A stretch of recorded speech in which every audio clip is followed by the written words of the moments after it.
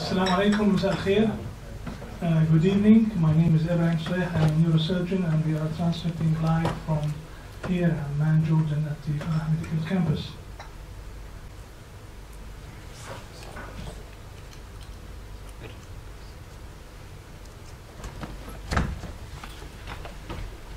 This backdrop is the first Mercedes in Jordan and in Palestine by Tawfiq al-Harur. This is Tawfiq al-Harur and his son, and he brought the first Mercedes to this area of the world in 1922. And he used to bring these Mercedes in return for the Jaffa oranges, which are, as you know, world famous. This is 1966. This is late King Hussein receiving some of the female teachers visiting him in the palace. The presentation for today is the unusual case of a parafalcine, parasagittal motor strip lesion. We discuss the clinical, radiological, operative, and pathological correlation. So you heard me talking about parafalcine, which is the forks, parasagittal. So let's look at this, the forks, the sagittal sinus, and the motor strip. This is the forks. The forks is a dural fold separating two hemispheres. Exactly in the line, starts in the front here, and then goes back and joins the anterior cerebelli. So it separates the right from the left. Anterior cerebelli separates the infratentorial and supratentorial. So you have one infratentorial compartment, you have two supratentorial compartments.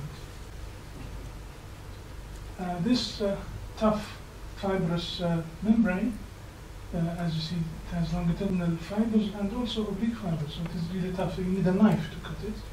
And in this, you'll find grooves with some blood vessels. The thing is this, that it is not sometimes complete.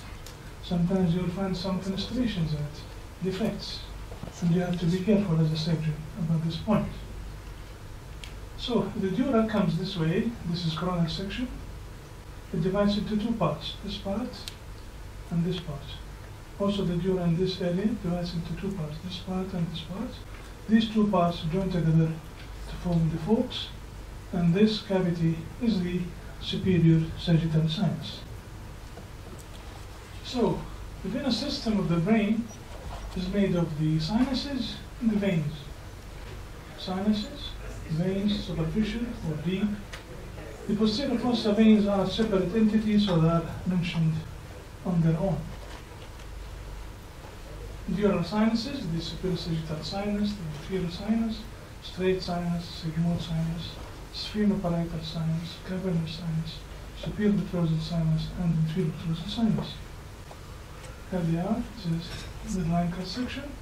You can see the superior sagittal sinus, the inferior sagittal sinus, and the straight sinus. This is a 3D picture, the forks. On the top there is the superior sagittal sinus, and inferiorly here is the inferior sagittal sinus. Inferior sagittal sinus will join the straight sinus. Superior sagittal sinus will go to a confluence of sinuses. Straight sinus on this side, straight sinus on this side. Again here, superior sagittal sinus, inferior sagittal sinus, straight sinus, transverse sinus, sigmoid sinus. And here you'll see the internal cerebral veins and vein of Rosenthal. Superior sagittal sinus, and you can see the veins going into it in this direction. The blood flow is this way. So why are these veins going to the opposite direction? Because if they go this way, the minute you stand, you will lose all your blood and you will die. So the Creator God, the Lord, made this direction so that there are valves here that your blood return or venous return would be slowed down. Here's the inferior sagittal sinus. Here's the straight vein, septal vein, internal cerebral vein, joined by vein of Rosenthal, straight sinus. This is the vein of Lavey, and this is the cavernous sinus giving the inferior petrosal sinus. Again, 3D view, superior sagittal sinus, transverse sinus, sigmoid sinus. Here is the cavernous sinus on both sides, giving the superior petrosal sinus. This is the basal vein or basal sinus. So the sagittal sinus is this cavity, small cavity, between the two folds of the dura in the midline. This is the, we have removed the bone, we are looking at the dura and the superior sagittal sinus. Remove the dura, you would be left with the superior sagittal sinus, and again you would notice that the veins join the sinus this way, though the blood is this way. As I said, if it was this way, you would die immediately. So they would go this way, slow it down, then our valves here, and then they join the superior sagittal sinus. Looking anteriorly, from right side or from left side, it is just the same. There is always an angle. They don't join it completely straight. Here, I want you to concentrate on this. So people think that there is a vein that will go into the sinus. Wrong. Look at this vein. Passing parallel to the sinus and then going into it. You may think this is the edge of the sinus. And here, this vein going this way to this angle. So there are so many variations, and you can only know that by doing the venogram before surgery. That's why I believe strongly that MRI is not enough. MRI is part of MRA and MRB. The three constitute one image. Again, the sinus could have different forms. Look at this, called venous lakes. Look at the venous lakes here, or venous lakes here, or venous lakes here, totally different. So this is the most dangerous area of your body. This is posteriorly, this is the sagittal sinus joining the transverse sinus, the sigmoid sinus, this is cerebellum.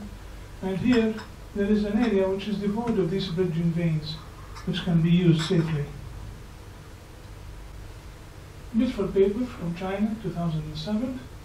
The dural entrance of several bridging veins. How do they enter? As I said, with an angle. Look at this angle.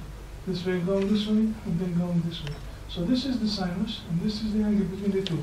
Always acute angle.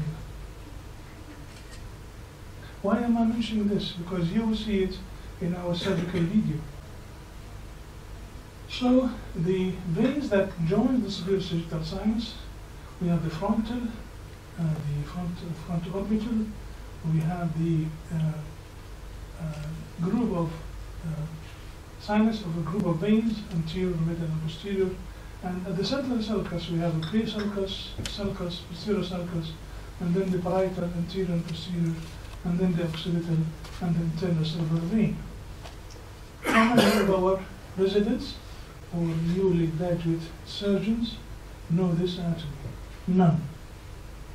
Because it is not requested from them. The venous system is nothing.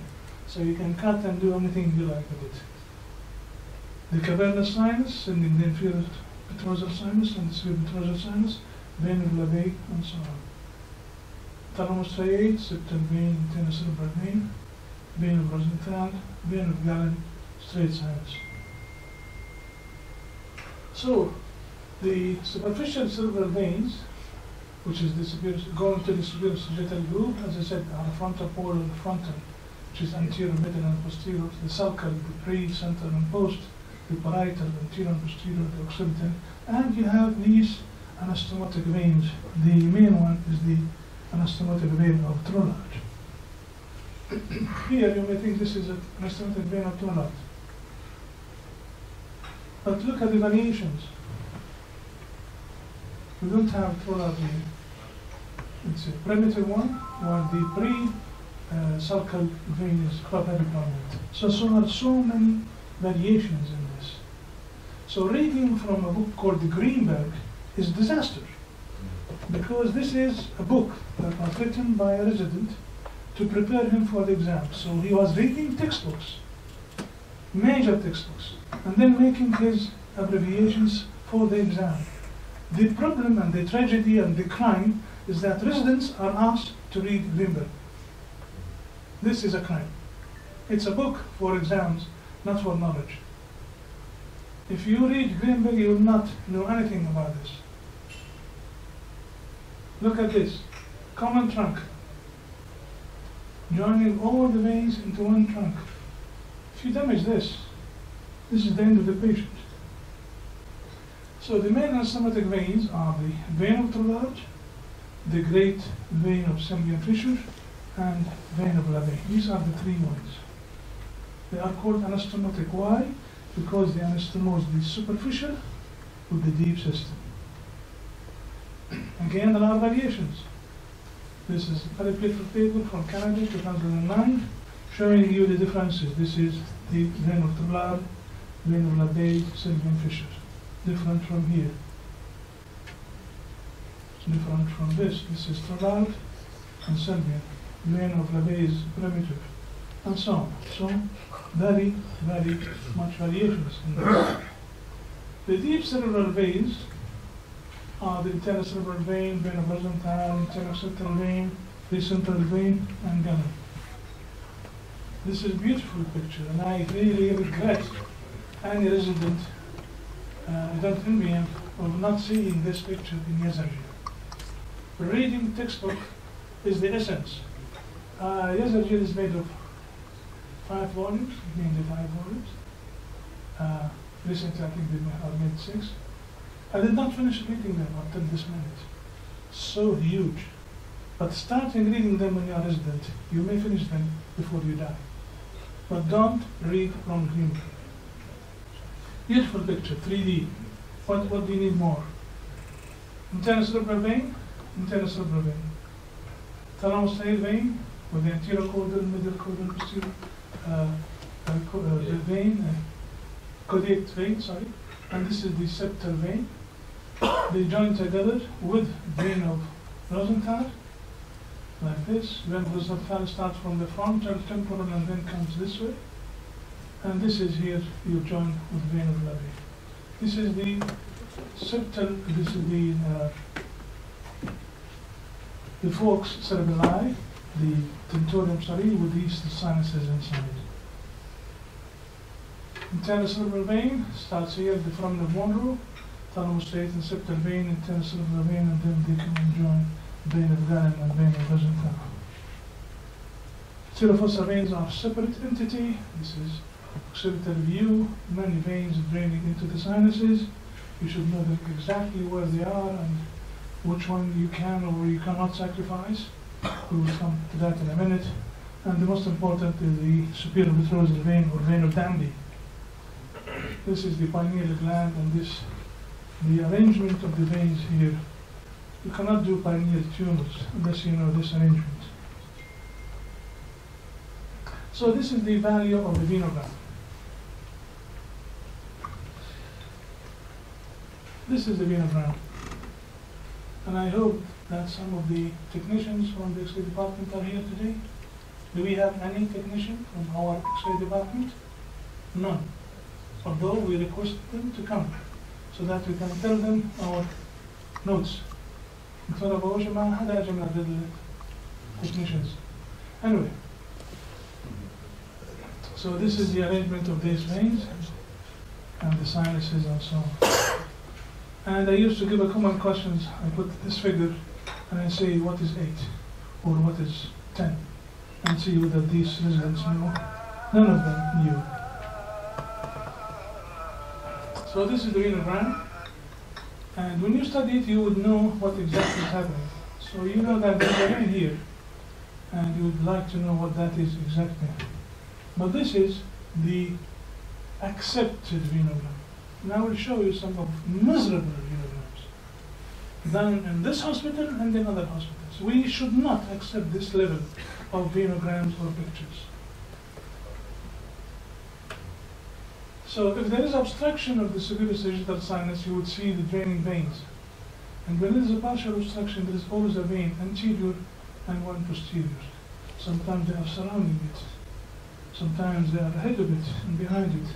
And sometimes you get this. And this is called the false or parasagittal sinus.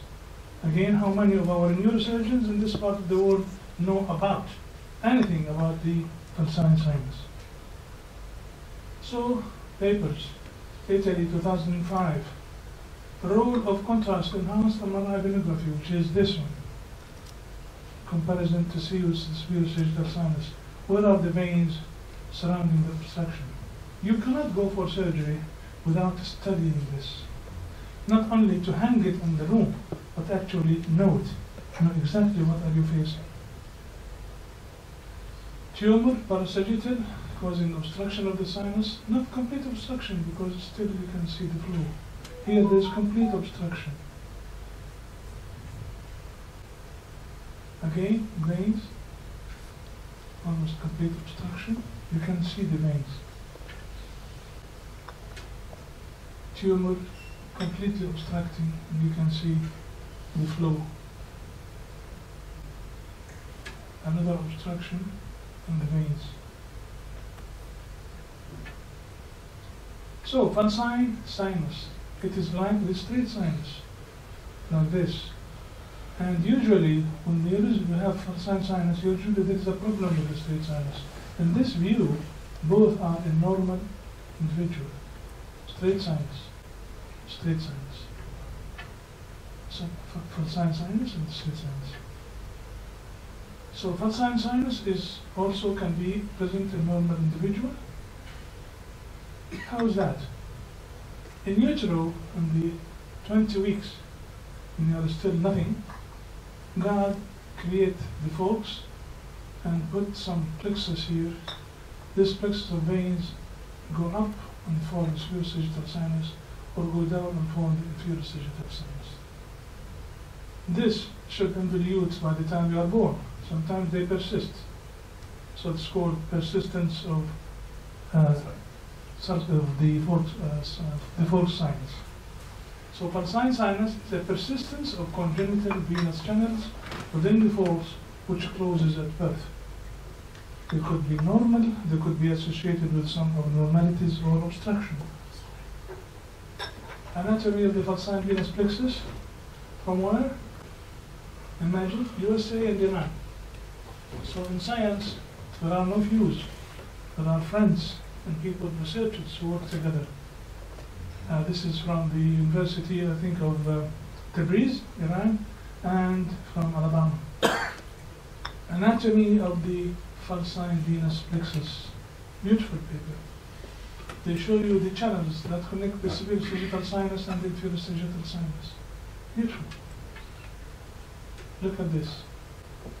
Folks and the connections. Different shapes and sheets of this falcine. This is the folks, anterior, the posterior, tentorium cerebelli, and look at these channels. Important, because sometimes you need to open the folks, and if you don't know this, you will put your patient into trouble, if not death. Beautiful paper from the American Journal of Neuroradiology, 2010, showing you falcine sinus with normal sinus. I'm showing you falcine sinus with rudimentary transverse sinus. So this is the falcine sinus, rudimentary transverse, rudimentary straight sinus. This is duplicated falcine sinus too. This is the inferior sagittal sinus draining into falcine sinus. So you have so many variations. Another paper about persistence of falcine sinus from India. We, in this part of the world, think of the Indians as not up to it, but they are very, very advanced, ahead of us actually, and we should have a huge respect for their people and doctors and surgeons. They are very, very ahead of everybody. Ahead of everybody. Absolutely. Cutting I edge. mean, the best IT information is in the from India. The problem is the shared medications. So falcine sinus, this is the sinus. Please remember this, especially in children. It's very important. Look at this. No straight sinus, just falcine sinus, persistence. As I said, it can be associated with so many abnormalities. So when you see falcine sinus, look for other abnormalities. Corpus callosum, agenesis, encephalocele, Abbott syndrome, which is joint dactyly and addition of the suture problem. Giant parietal foramina, Arnold Chiari, AVM, and aneurysm of vein of Galen.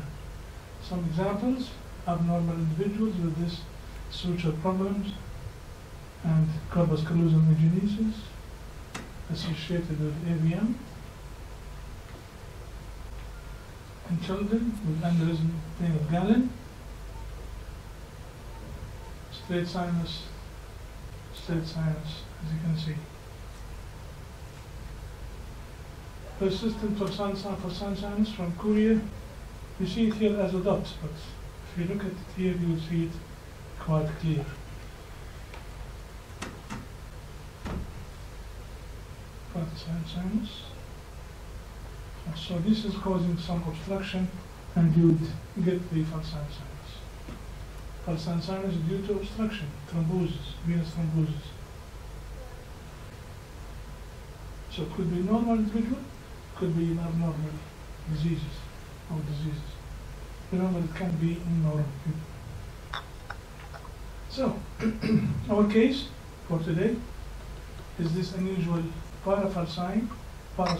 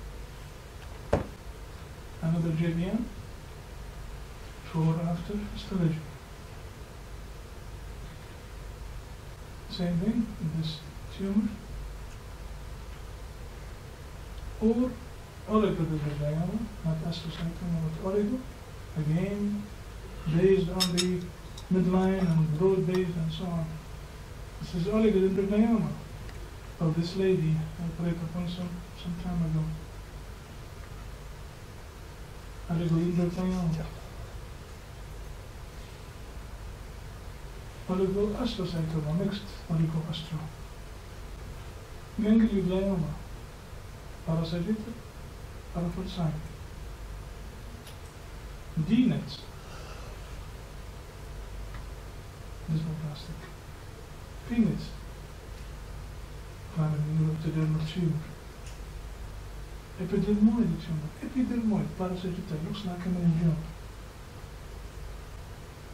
And this one, again, one of my patients, 44-year-old male patient with this tumor. I've never thought that this could be an epidermoid. It was histologically proven. Metastasis. Metastasis in the parasagittal parafalcine, yes, why not? Again, one of my patients. Remember, they're all teaching that metastases usually are small.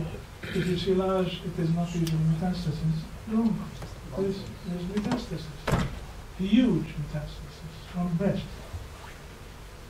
Cavernoma, parasagittal, parafalcine. Patient I operated upon, and this is Queen Rania visiting her in hospital before and after surgery.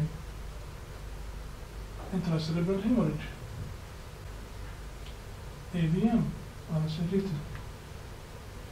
Superior sagittal. This is the most dangerous situation where people think that this is a tumor and they operate upon it. Operate on a venous sign thrombosis, patient will die.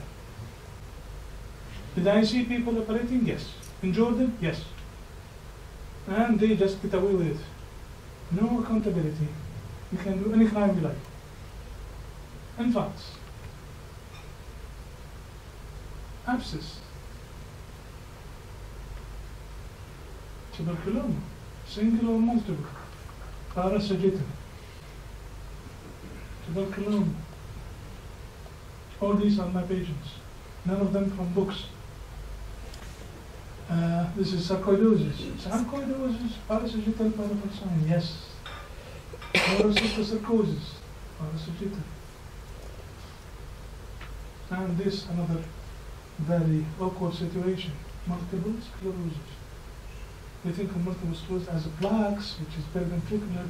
They can come like a tumor. Okay? Lymphoma, tumor, parasagittal, why not? Leukemia, granulocytic sarcoma, vasculitis, parasagittal, radiation necrosis. How many times we thought of this as recurrence while it is radiation necrosis? So, the differential diagnosis of a parasagittal lesion is very wide. And you have to know it. Stop playing daft about it. Saying, this is rare, it will not come. It will come. Don't expect that only certain cases will come to you. Any comment, please? So rare things, when you see enough cases, you'll see enough of them. These are actual cases. This is not a mental exercise. I cannot stress this enough. Yes, the first thing one would think of would be meningioma. And the crime would be to irradiate this without getting tissue diagnosis and burying the evidence with it. Because if you miss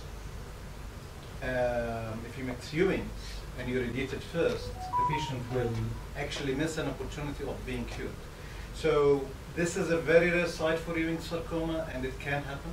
When you see enough of those, you'll see them. And the mainstay of treatment would be multimodality, intensive chemotherapy, surgery, radiotherapy, and then more chemotherapy, and the course of chemotherapy would go on for a year. Plasmacytoma, the prerequisite would be that you've ruled out multiple myeloma, the bone marrow is negative, there's nothing systemic, and these patients would be radiated, would be cured with radiotherapy alone. They won't need surgery, they won't need chemo. Gliomas, if they're low grade, they need surgery plus minus radiotherapy. You can delay the radiotherapy until progression. You can use chemotherapy later on when they fail both. And with a high grade, you need surgery, radiotherapy, and chemotherapy with and after the radiotherapy. Polygonal gliomas, sometimes you can do chemotherapy after the surgery, delaying the radiotherapy, or vice versa. The outcome would be the same. PNET is treated the same as Ewing sarcoma. Again, this is a rare site for PNET. The mainstay would be multi-agent chemotherapy, surgery, radiotherapy, and then more chemotherapy for a course that would last for a year. And I cannot emphasize the importance of not missing metastases. They can be small, and if the patient is not examined, then you just operate upon this or suppress it because nobody bothered to examine the breast. That's really a crime. I can't emphasize the importance of not neglecting a diagnosis of metastasis because the lesion is big. Definitely they can present in any way, shape or form. As a hematologist, not as an oncologist, SSS thrombosis is a medical emergency and it has to be treated promptly, and definitely they should not be subjected for surgery. Is Dr. Muntasir in the room? No, but we cannot emphasize enough the importance of not missing tuberculosis in a country of the world or a region of the world that is still endemic, nor abscesses, nor mucocystis sarcosis. Now, lymphoma in this part would be either a parenchymal or meningeal involvement of a systemic lymphoma that you know that is present, or it would be primary CNS lymphoma. This is not how primary CNS lymphomas present, but when you see enough of those, you see this mode of presentation. And the importance of this, these patients would be, the mainstay of treatment would be high-dose methotrexate. No surgery, no radiotherapy. You delay both until you really need them. And surgery would be resorted to if there is impending herniation. Radiotherapy would be resorted to when they fail methotrexate. Granulocytic sarcoma is not a sarcoma. It's a leukemia in an extramedullary site, and it's treated exactly like an acute leukemia, an AML. This would be heavy multi-agent chemotherapy that is myeloablative. This is as intensive as chemotherapy gets, short of transplant.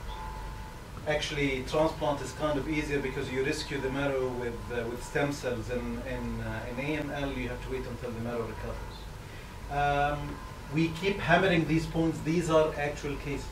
These are actual cases. Is it questions? Please, any questions, please? Okay, all previous differential diagnoses we will keep in our mind, but there is a lesions. It could be lymphoma, could be leukemia Sure. Okay, but it needs surgery, so I cannot know if it is lymphoma or other things that no need for surgery if I will not do surgery. No, you can tell it is lymphoma or leukemia by doing your blood tests. That's why we are against the so-called package deals. These are crimes against humanity. Because if you take a case and say to the patient, I'll take $5,000 or $10,000 from you and I will cover everything for you, you will do the minimum of investigations. You will not do bone marrow. You will not do CBC. You will do nothing. And then you go for surgery. So you can. If you can't, then you can take a biopsy. Or Yes, sir. I also there is a lesions making compression on train midline shift, increased intracranial pressure. Sure. I will go for not for tissue diagnosis, for biopsy. Then I will. No, don't mix things. Don't. You are mixing things. First page with the middle page with the last page. Your question was pertaining to the lymphoma, and we said that you can diagnose it before going to surgery. But if you have a patient with herniation, and he just said if there is herniation, then you go for surgery. Any other comment? Please.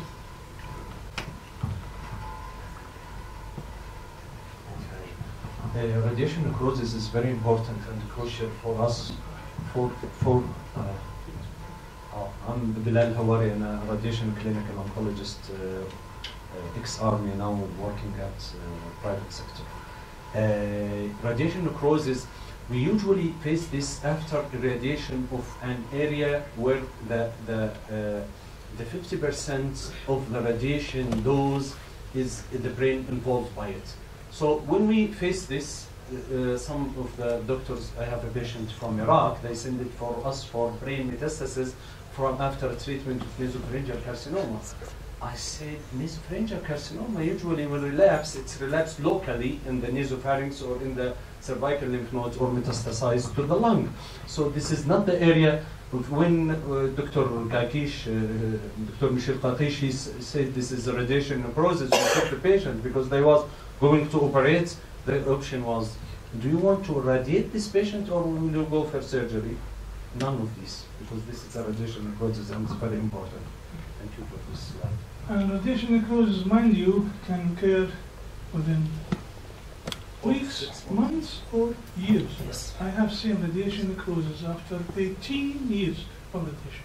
Last thing you need to do for radiation prognosis is to radiate it, of course. Absolutely. So, our case.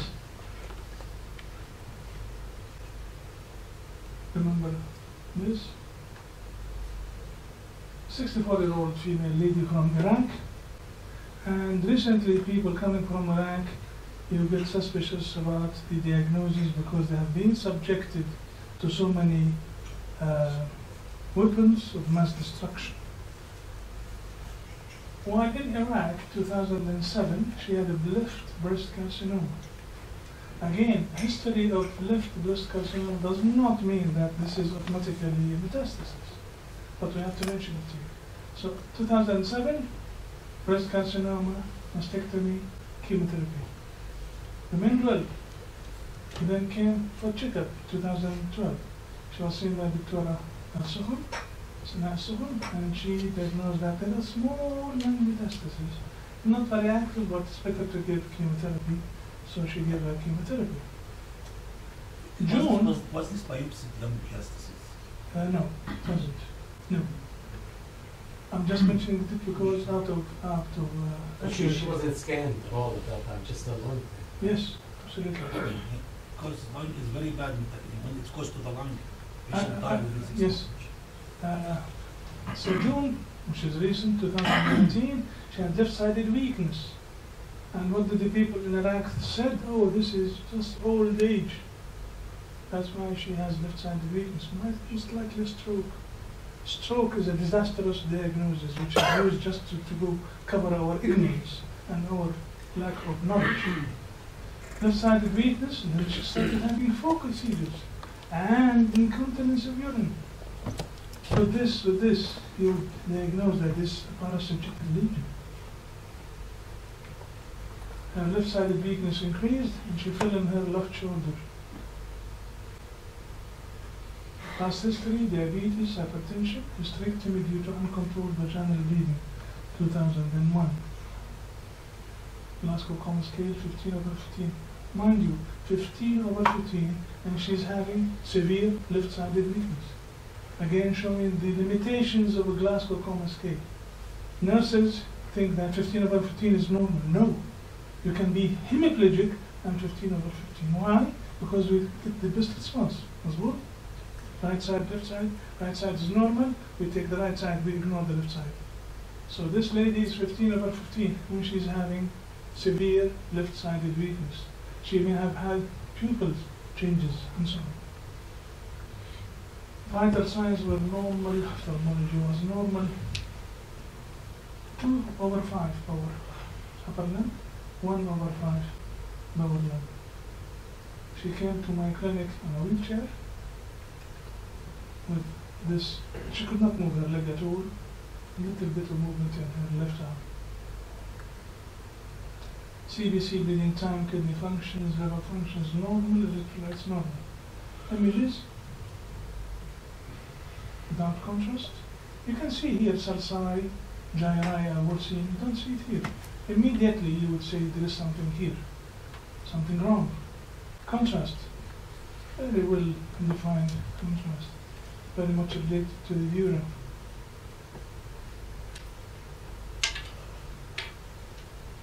T2, as Dr. Ahmad wanted. Again, you can see the extensive edema, which is going down in front and everywhere. There's some restriction. Coronal. That's why I wanted the technicians to be here. And I hope that people here would pass the message to them. Why the hell you put this letter here? Because the pathologies could be here. So no writing on the image. It's a bad image, it's a bad thing to do. It means that the technician is out of control in that department. As simple as that. Nobody is supervising him or directing him or asking him to do the right thing. Look at this. The pathology could be here. Why did you write on this? H. Hospital, maybe. I don't know. Coronal, parasagittal, parafalcine, well defined. You can tell that the parasagittal sinus is patent. Again, P, number one, why? The pathology could be in any part that maybe you put your letters. The same thing here. And another disaster. You ask for MRA. What would you get? MRA and MRV on top of each other. Again, the technician is out of control. Nobody is supervising him, and he's doing whatever he likes to do. And most likely he was trained in another stupid place and came to a certain hospital. MRA is different from RV. They should be separate. So this is the MRA, this is the MRA together. And this is the MRV. Again, here you have to study this area well, because this is where you are going to operate. So we did a few consultations. First thing, when she came to my clinic, I consulted with Dr. Ala. And Dr. Ala took her history, and he knew that she had a breast cancer, and somebody treated her for lung metastasis, so he asked for investigations. He asked for chest CT. You want to comment? Huh? Or do you want me to? Yes, go ahead, and then I'll comment. Okay. So these are the small, they were called small fibrotic non-active metastases. 5-6 years ago, and she survived. Abdomen and pelvis were normal. So Dr. Ala asked for technetium scan, which was reported by Dr. Abdul Latif. Is Dr. Abdul Latif around? We asked him to come over, he didn't. But basically he said, no clear evidence of any bone metastasis. So again, not because she had severe breast, sometimes the past had this lesions metastasis. We have to verify this. You want to comment on that? Yes. So I've had the pleasure of seeing this lady as a second opinion, and they did not have any of the original documents with them, despite me asking for them numerous times. Now, but this lady had a HER2 positive, ER positive breast cancer, which means that she had a lot of options as adjuvant after the end of her surgery.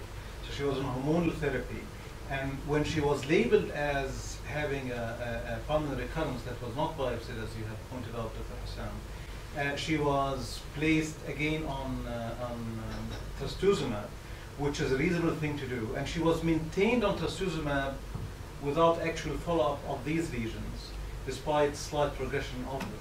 Now, it is conceivable for metastatic lesions in the era of HER2-directed therapy to remain under control because you have more options for them. But it's really important to know whether these lesions are metastatic or no, because these have implications about the treatment. One, we not only biopsy the pulmonary lesions to make sure that they're breast-related, you want to know the hormonal status and the HER2 status. Did it change on recurrence or no? Because 10 to 20% of cases upon recurrence will flip the signature from ER positive to ER negative, or HER2 positive to HER2 negative. And so what we asked for was to repeat the CT scan, compare it with the last one to see if there's any progression. And the irregular thing is a simple bone scan that had not been performed for the previous 2 years. But biopsying the metastatic, as you have pointed out, Dr. Hassan, is not only important to recommend your recurrence or metastasis. It's actually, in the world of breast cancer, it's really important to know, did they flip the signature from ER positive to, or HER2 positive to negative, because that has severe implications upon treatment. This is the lesion scan. Patient, as she visited Dr. Sana Safwan 5 years ago, she wanted to see her, and then she said, this is a known case to me. She was treated by Mildex 1 milligram, orally by 1. Is this an efficient chemotherapeutic agent for lung metastasis? No, hormonal therapy alone for lung metastases is not something I would do. We have Dr. Maurice Dahdalet to see her. Why? Because she had focal seizure 1, and because she is going for surgery and she may have further seizures.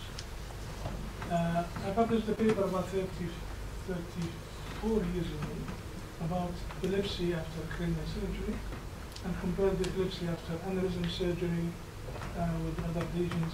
The incidence of epilepsy after cranial surgery ranges from 3% to 87% to 100% if you have an abscess.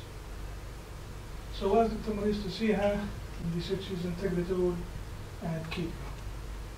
We asked Dr. Maurice to come, he could not make it. We asked Dr. Kamal to come to see her. ECG normal, echo normal, so basically she's a low risk for surgery. Dr. Muhammad Juma seen her because she's going to be put on high dose of steroids and her diabetes would flare up, so he was consulted. And Dr. Juma does not believe, as I do not believe in the sliding scale of insulin. This belongs to the past, and nobody is anymore using it. But still, we are living in the past, using it. So for us, as an anesthetist in this hospital, is the chief anesthetist, he said the patient is fit for general anesthesia. Remember, this is here, yes. This is an old lady, she is almost hemiplegic, and she is real risk. Good evening, everyone. My name is Dr. Firas. I'm an anesthesiologist working at Farah campus. Thank you, Dr. Ibrahim. I can't thank you enough again and again for your informative lectures. I just want to stress out about the parasagittal tumors or masses for my fellow anesthetists and people who work in the theater.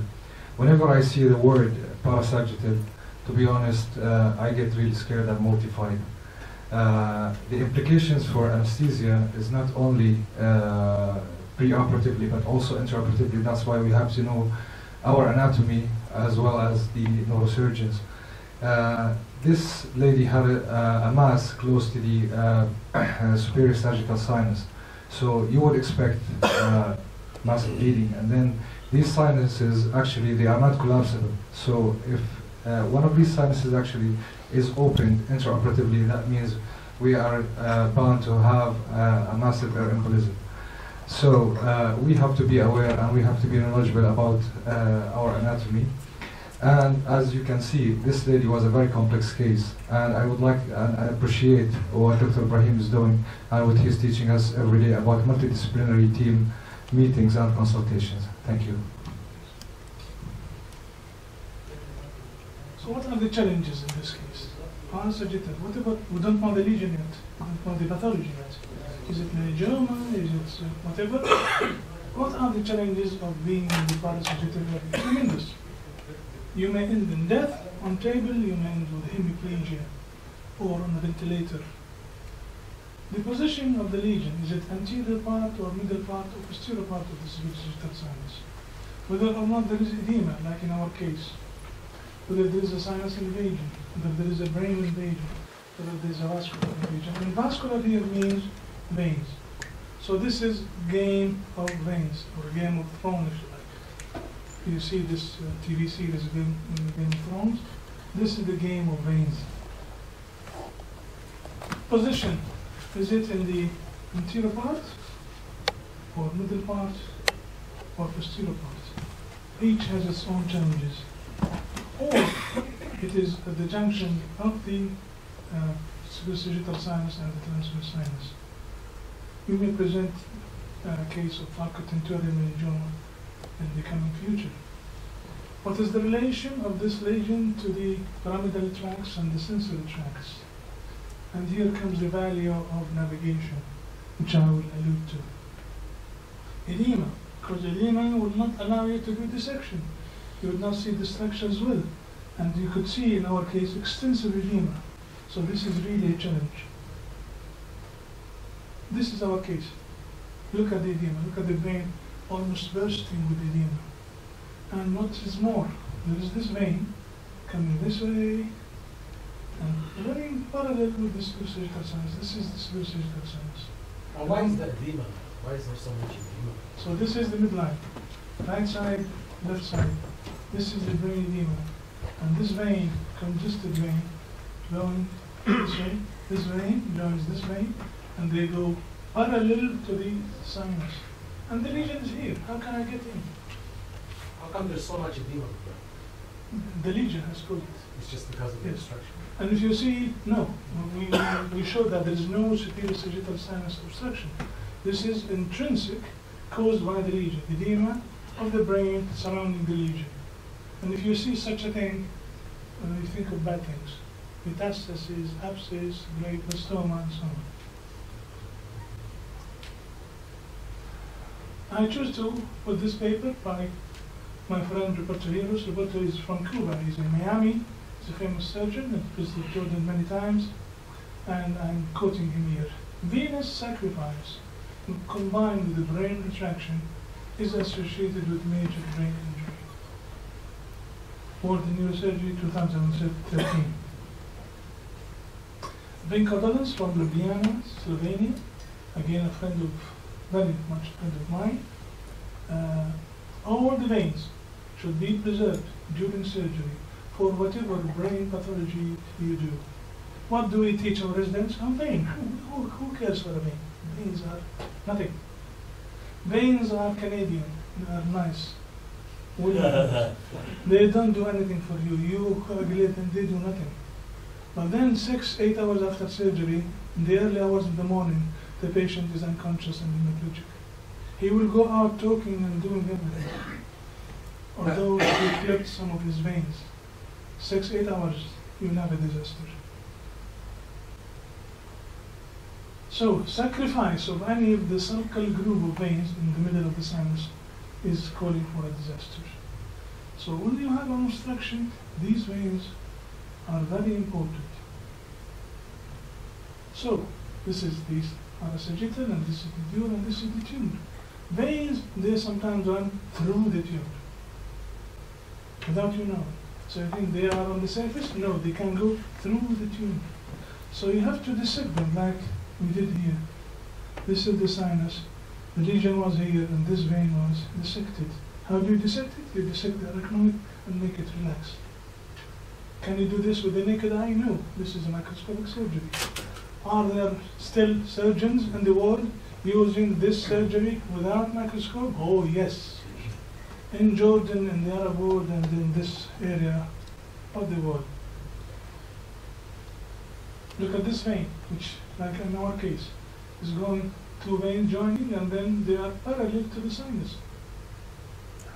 But you can dissect this and then find the space so that you would go in. Can you do more to preserve these veins? Yes. The paper is from Italy. Venous sacrifice in neurosurgery, new insights by injecting endocyanine green video angiography. What is this?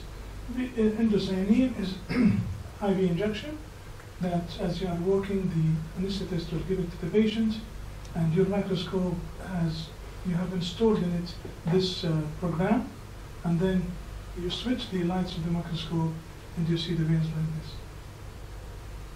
Beautiful technique, which is used in aneurysm surgery.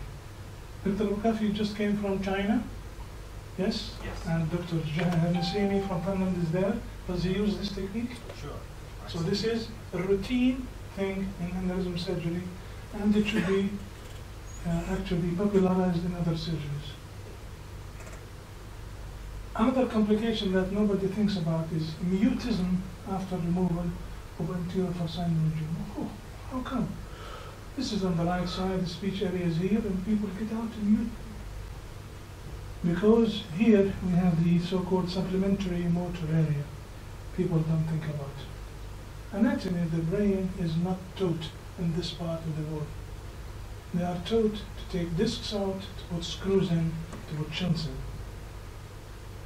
So we got their consent, again detailed consent, detailed for the patient, condition. There is no universal consent form. How many times did we say this, and we keep repeating this? Everything that the patient has is different from any other patient. And the signature, of course. Wali Amr al-Marid. And we use navigation. We have the navigation people here, Sayyid Hamza, and Sayyid Nasir Jarar, and Sayyid Hamza from Ziyad Saleh. We use this navigation for this purpose. We are on the motor strip. we know our anatomy, but we need something more to give us confidence, especially with the veins that we are going to face. Again, this vein, joined by this vein, both running parallel to the sinus, and there is this another vein also running. Tumor is here, and the brain is edematous. So let's see the surgeon.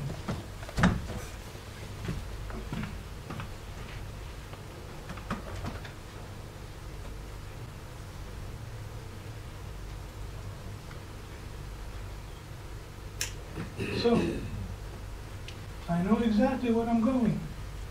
So I have to relax this vein by cutting the arachnoid around it. If you don't do this, the vein will be stretched. But if you take the arachnoid around it, then you can mobilize it. So I'm mobilizing the arachnoid, moving it so that the vein would be mobilized. You cannot do this with your naked eye. You need 12-15 magnification. So there where the vein goes into the sinus. So what to do? Edematous brain, vein obstructing your view, and this is the norm in the middle of the sinus. You will always find this bad arrangements of veins, and you have to be ready for it. Residents and young neurosurgeons think, oh, parasagittal, it's easy. It's under the surface. No. So, I'm trying to go here. I cannot mobilize more. I'm trying to go in here. Let's see whether we can succeed, and what do we find? The brain is pulsating. We have given everything, and then I would not start screaming at the anesthetist, oh, you are a bad anesthetist, I have brain edema. There is a major lesion here. The anesthetist has nothing to do with it. Lots of neurosurgeons, mediocre neurosurgeons, young neurosurgeons start screaming at the anesthetist. Anesthetist has nothing to do. Your technique is bad. Behave yourself and act quickly. So this is the vein. Again, running parallel to the sinus. That's tumor. No, this is a vein. No. The tumor is inside. Right. It is inside the cortex. So it is not extrinsic. I'm still trying to find out. Now I'm trying to retrieve the brain. I'm seeing the folks. There's no lesion outside. So this lesion is intrinsic. So I excluded immediately in the journal. And I put it in navigation, and I knew that I'm in the exact position. I covered this vein, and I'm working between this vein and this vein. And you can see the tumor. A vascular tumor. Very vascular. And vascular tumors are usually metastatic. Usually. When I see visits like this, look at these veins coming from the folks to the tumor. The worst metastases to bleed are the thyroid and the colon. They bleed like hell. The worst ever is the thyroid. So there's no good plane of cleavage, although you have seen that the lesion is well defined, but here there was no good plane of cleavage. And you have to remove the tumor piece by piece. Are there still neurosurgeons in Jordan and in Arab and this what to do that put their finger and take the whole thing out? Yes, because they are careless, they are not trained, and they are mediocres.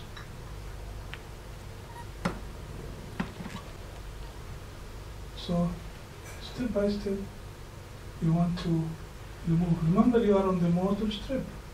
Here is the arm area, here is the leg area, and the urine incontinence control area. So whatever you do can damage the patient. Notice that I'm stopped using the extractor here. I want to put the patient the best chance possible.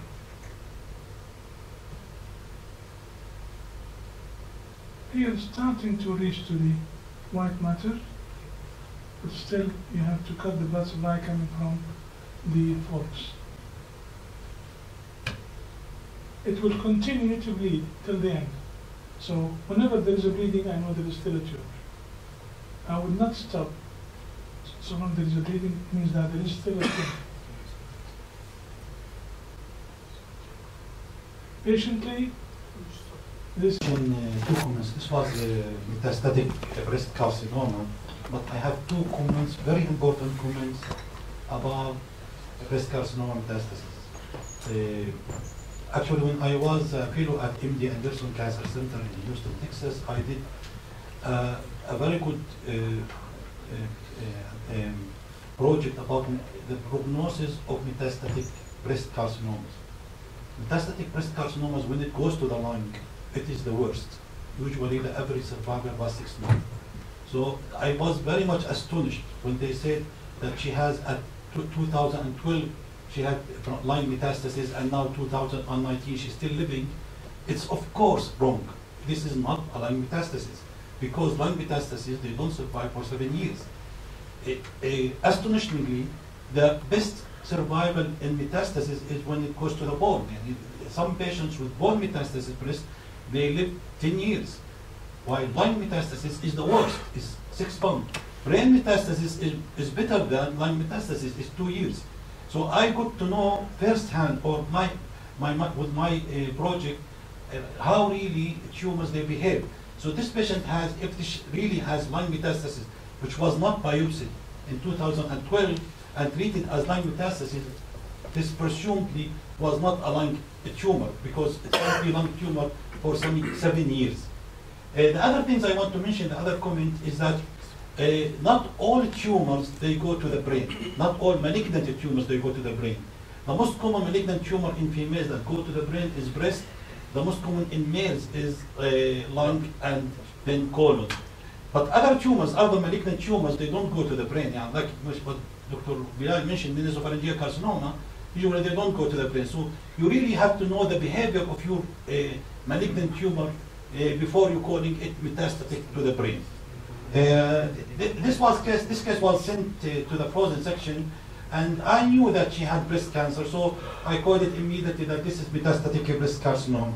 You can see how this tumor is arranged in a cribriform pattern with gland formation.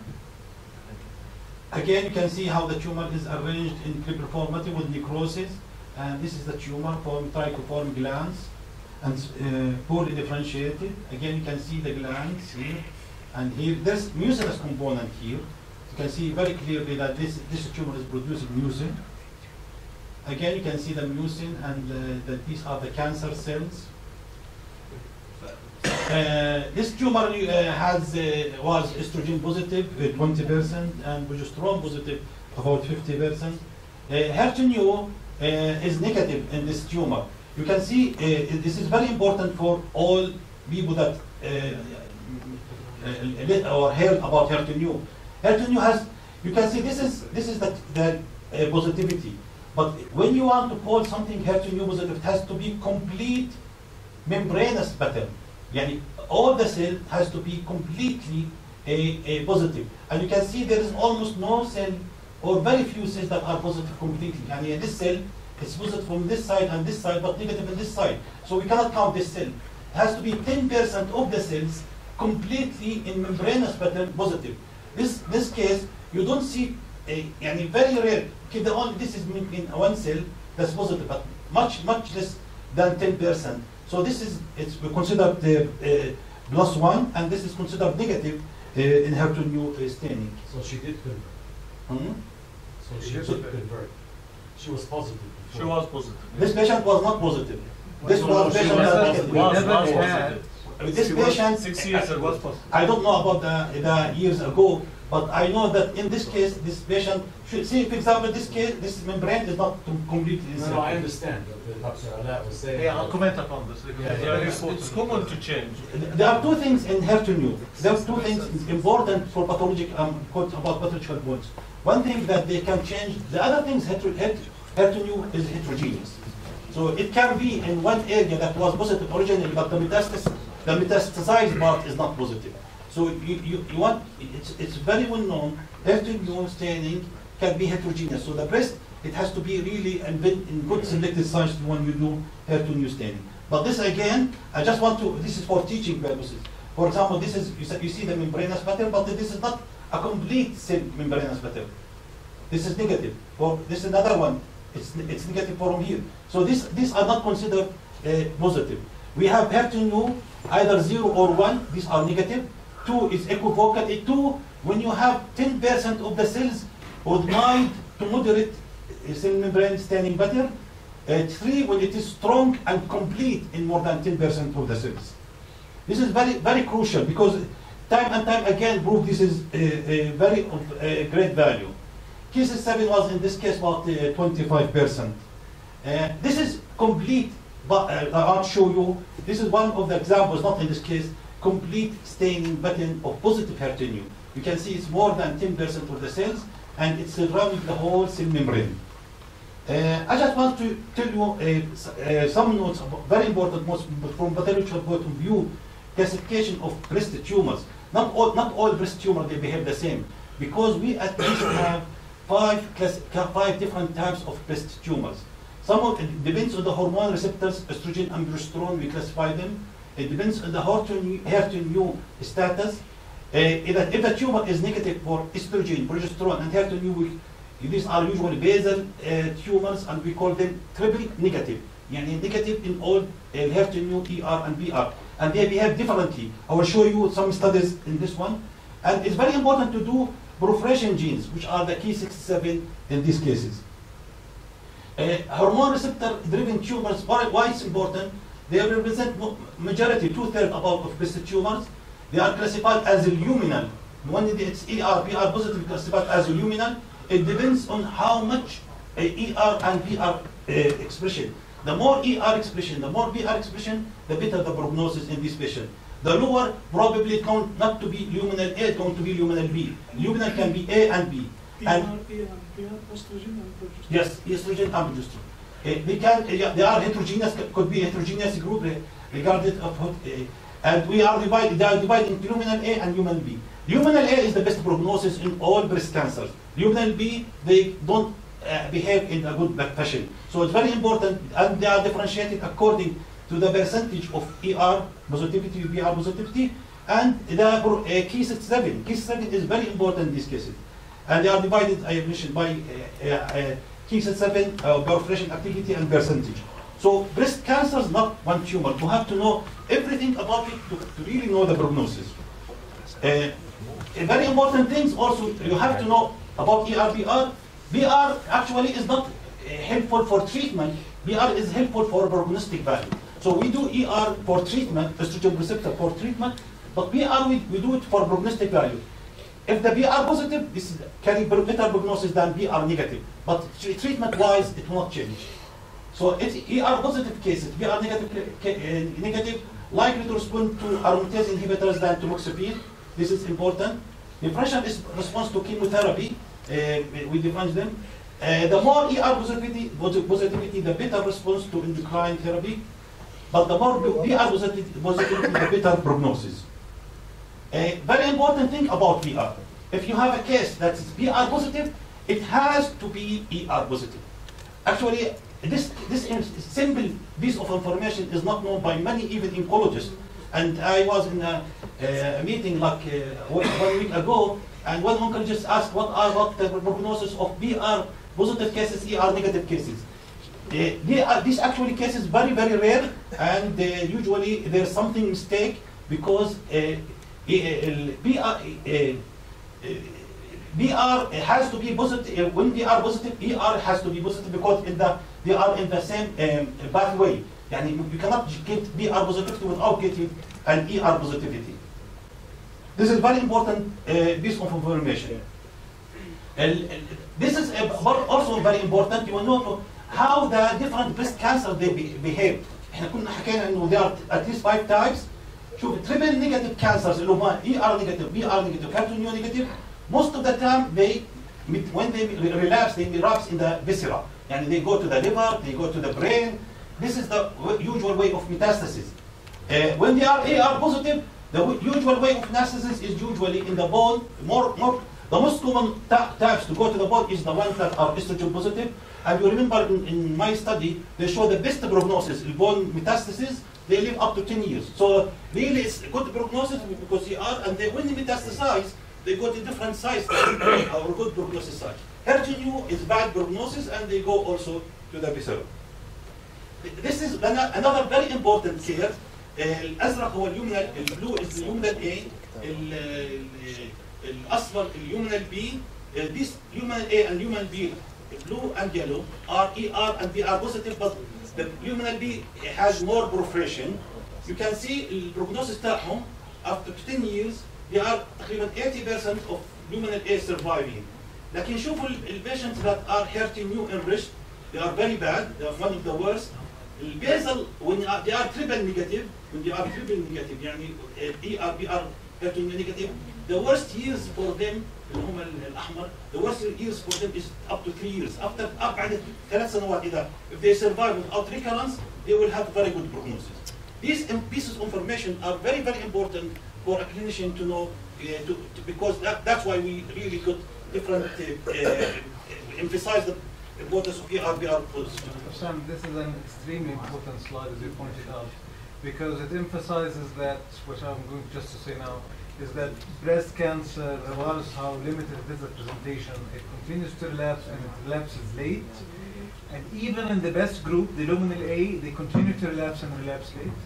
And the other groups, more than 50%, and when you follow them long enough, they continue to relapse. This pattern of late failures in breast is always there, even in the best of groups. I totally agree.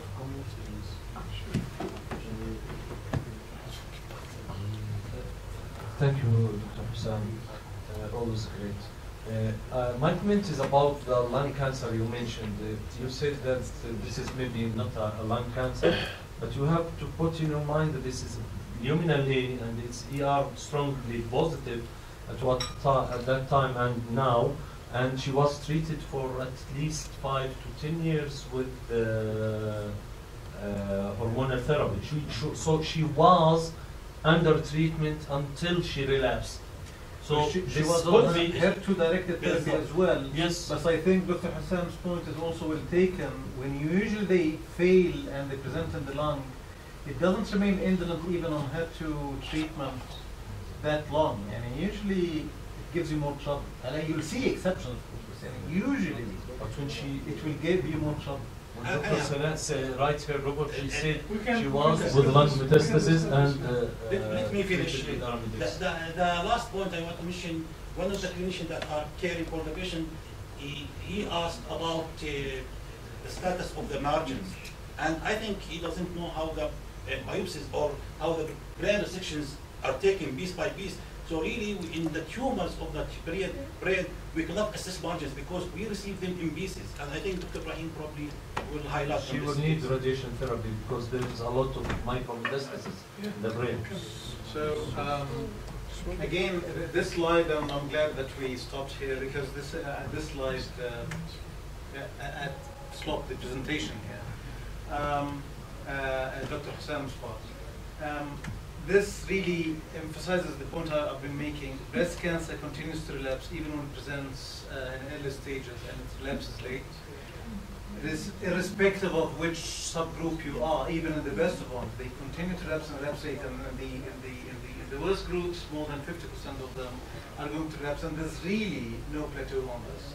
They continue to relapse and relapse late. And they're going to do a trial with the longest follow-up in early stage breast cancer have demonstrated this when you evaluate these long enough. Now, for those, this patient was labeled as HER2 positive at start, any positive. And there was emerging data after the introduction of trastuzumab in the early part of the millennium that when these patients are followed long enough, they do get brain metastasis. And there's a lot of talk about why that may be. It may be because you're controlling the disease longer and these patients are living longer to the extent that they're getting more chance to get brain metastasis. Now, we did not have the original specimens to review to confirm whether this indeed was HER2 positive or no. But it does not surprise me when they actually flip to HER2 negative when they have a brain metastasis, and the chance of this happening is in 10 to 20% range. The reason why this is really important is that if this is positive, these patients would benefit from oral HER2-directed therapy in addition to oral capecitabine, both of which are well known to penetrate the blood-brain barrier, which would have been what would have been recommended from a chemo perspective, biological perspective for this lady. The fact that the brain lesion is HER2 negative is very important because we would not use HER2-directed therapy, and indeed there would be no reason or rationale to continuing systemic HER2 therapy. This patient will need radiotherapy to the brain to be followed by capecitabine-based chemotherapy because of its ability to treat the blood therapy. What makes these people, I mean, the breast and the... thank you all for your informative talk. But what makes the lung and the breast cancer, what enticed them to go to the brain rather than, or more than the other cancers? That's an excellent question. Now, what makes certain cancers go to specific parts is an extremely interesting thing. Why do they home to specific areas? It's a very interesting thing. Breast with the pattern of going to bone as opposed to lung, liver, and brain. Now, breast is a very common malignancy, so it's the most common in Jordan. It's the second most common in the world. Now, it's second to third. The issue is that you get more metastases because of that number. But even then, that predilection is something to do with the homing of the cells. It gets more complicated when you try to explain something that's even harder to explain. Why would you have things like primary testicular lymphomas that would home to the brain? Why would you get primary sense lymphomas that in an organ that doesn't have lymphatic tissue to start with? Why do testicular cancers, other than lymphomas, metastasize to the brain particularly? It has to do with embryology, histology, where do they home, how do they home, and the signature. And the short answer is we don't actually understand why does follicular lymphoma, why does thyroid cancer in particular home to the bone and the brain? Those kinds of questions. It has to do with every cell type, the embryological derivation, the histological signature, and the changes in the behavior of the cell as part of the oncological process. Can we continue with the case and then we'll continue the discussion? This is the diagnosis finally. This is metastasis from the breast. And postoperatively, this is MRI. The mass is being removed. Edema, of course, is still there because this is the next day of surgery. So still edema.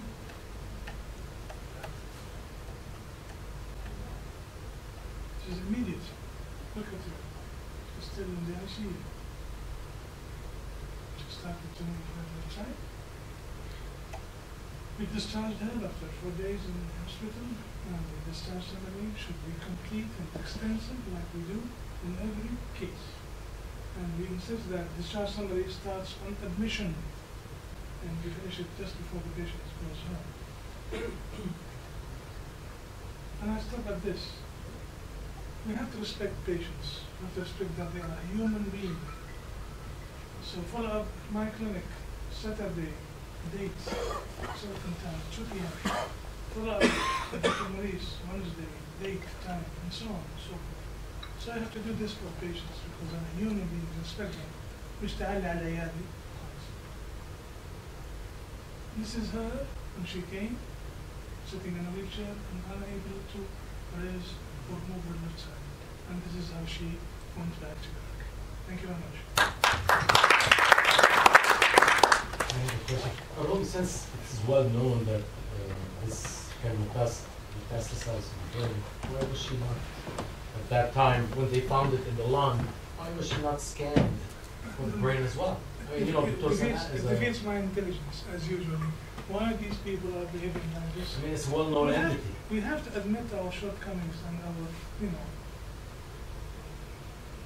we can't say more. It's surprising. People are needed, need people to learn to act according to proper medicine. Proper medicine is not practiced in this part of the world. Any other questions? I cannot leave it to them. Thank you, Dr. Ibrahim.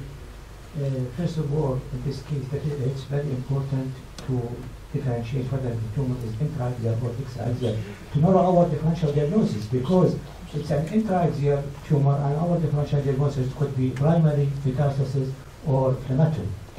Second thing is, if it's metastasis or primary tumor, we can differentiate it, not in conventional MRI. We can do complementary perfusion and spectroscopy. In perfusion, we can differentiate between primary and metastasis. Since if we do a relative cerebral volume around the tumor, it's normal in metastasis, but it's very high in the primary brain tumor. Second thing is the MRI spectroscopy. MRI spectroscopy, choline and NAA, intratumoral and peritumoral, is high in primary brain tumor since there is a neuroangiogenesis, but it's normal in metastasis. I want to answer the question by my colleague, why there is a massive edema. Because this is metastasis. Since it's metastasis, it's a foreign cells, it's not a glial cells, and the active will be very high. Small tumor, very large edema. So it's reactionary. Yes. Allow me to attack you and Dr. Roche. You just said that we need to do Spectroscopy and perfusion. spectroscopy. This Perfusion. patient had higher MRI here. Why did you both not do the spectroscopy? We have 3 Tesla, and Yes. it is equipped with all these facilities. Why are we not using this facility? Because you have to ask it. Because the technician, if you don't ask, he didn't do it. No, of course, I shouldn't. It's routine. We It's can, routine. because sometimes it's very costly. No. I don't accept this argument. It is necessary that technicians and people know that this is the routine, the norm that should be done with the 3 Tesla. Any other questions or comments? If not, thank you. We'll meet.